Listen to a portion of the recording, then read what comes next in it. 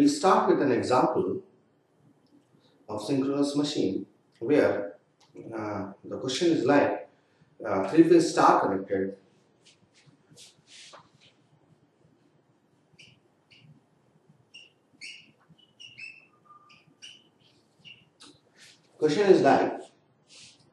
a three-phase star connected 400 volt synchronous motor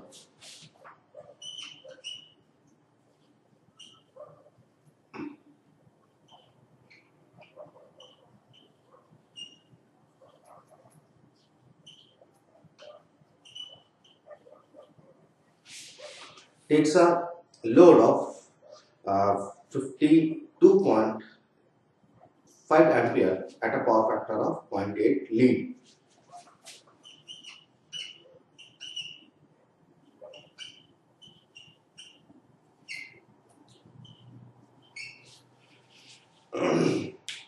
We have to calculate the power supplied and the induced EMF.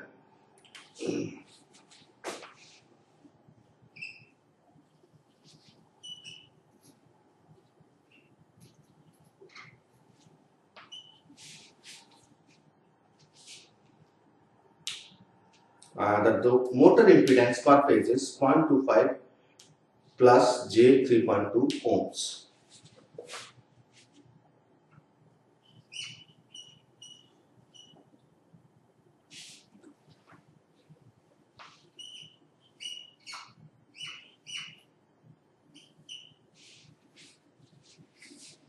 So, in this question, we have to find the power first of all, then the EMF per phase. How to start with this question?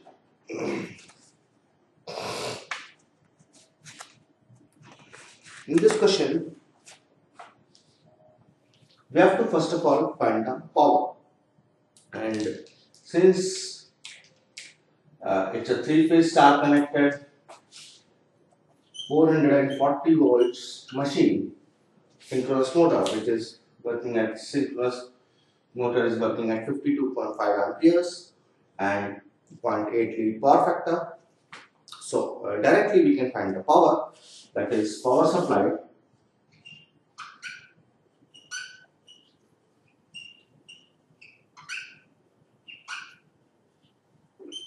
will be equals to VI cos phi.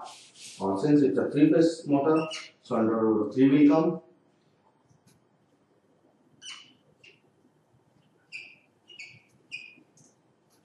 By putting the values, we can get under root of 3 into V is 440 into the current, that is 52.5 amperes, into the cos phi, which is 0.8.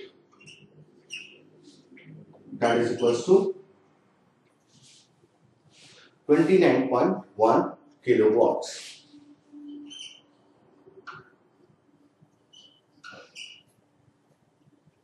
Now, this was the thing, but now we have to find the E per phase. So for that, first of all, we have to find the ZS. We have to calculate this thing ZS, and by the triangle of synchronous, we can know that this thing, that VP, EP is the angle, and this is suppose phi,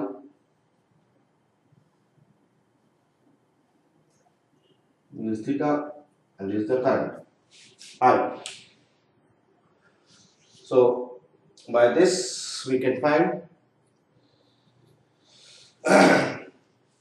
induced EMF per phase, that is equals to under root of EP square plus of EP square or IZ square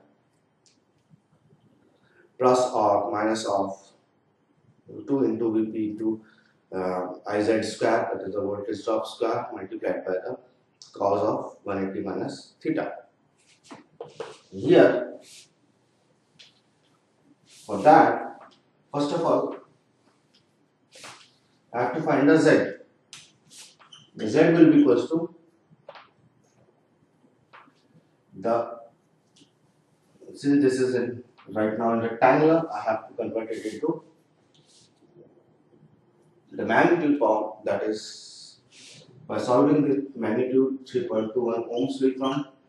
That 0.25 square plus of 3.2 square under root full will be giving me Z is equals to 3.21 ohms. Therefore, I can find the impedance angle, that is the beta.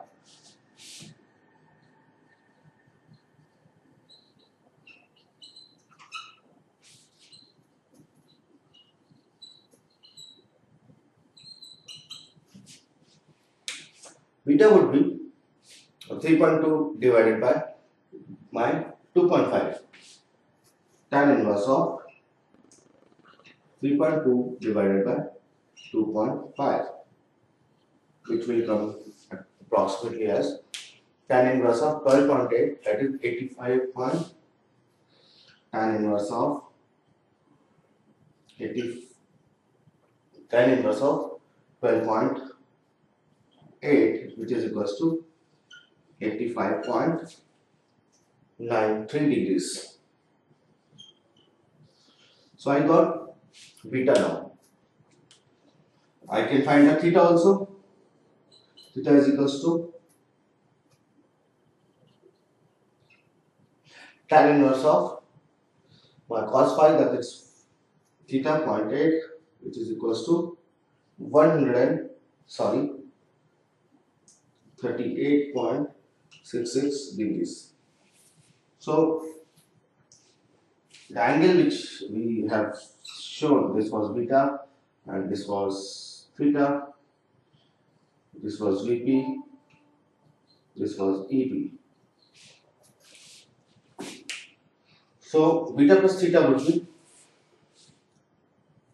124.9. So beta plus theta would be equal to 124.9. Why I have beta plus theta? Because it's a leading component. But of this beta plus theta will come. If it is a lagging current, then it would be coming here somewhat. So I have to subtract that beta minus theta. So remember this thing, whether beta plus theta is to be done or beta minus theta is to be done. Whether if it is a lead, then beta plus theta will come.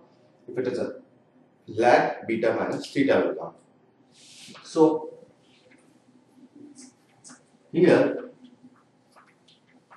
since I got Z is equals to 3.21, I can find the IZ drop.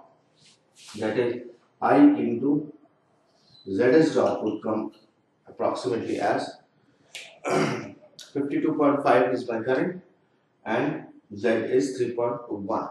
So 52.5 multiplied by 3.21 would give me 168.5 volts. 168.5 volts. So I got beta, I got theta, beta plus theta I got as 124.9, IZ as 168.5. So by the formula,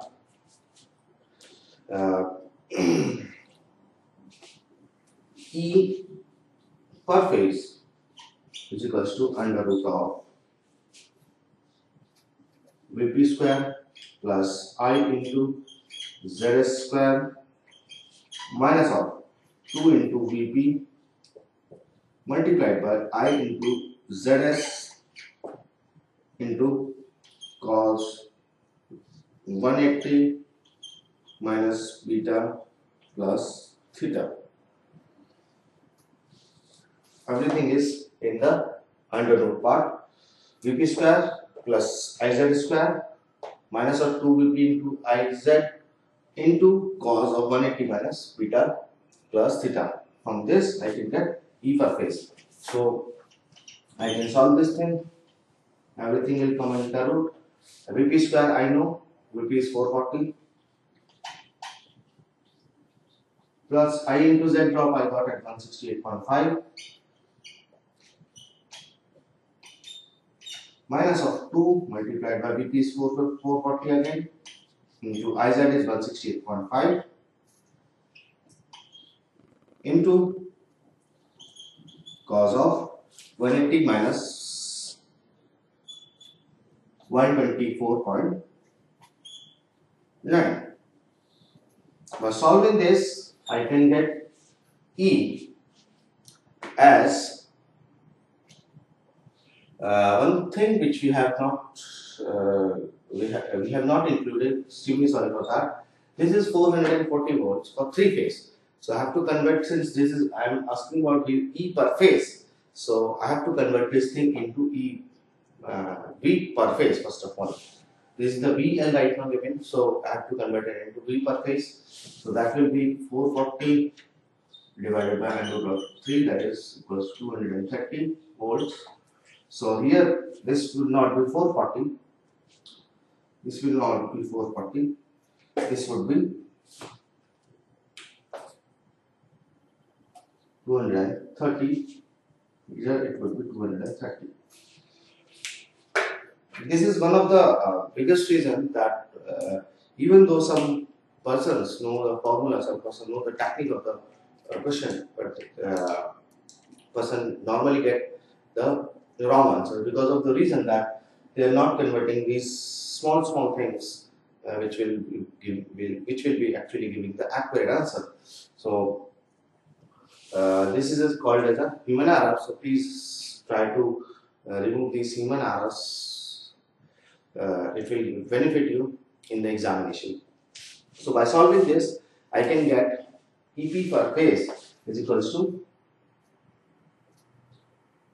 194.25 volts, and if I need to find the EL, I can have EL is equals to 100/3 multiplied by 194.525, which will be giving me EL is equals to 336.45 volts.